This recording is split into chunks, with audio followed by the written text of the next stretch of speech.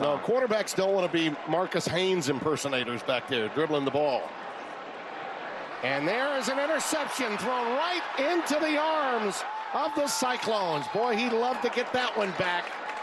And that Iowa State D does it again. Number 47 in white, Cooper Ebull. He's going to be on the left of your screen. He collisions the tight end while the ball is about to come out, and that takes the attention of Cole Taylor away, and the ball's thrown right into the hands of the safety number 2, Jamison Patton.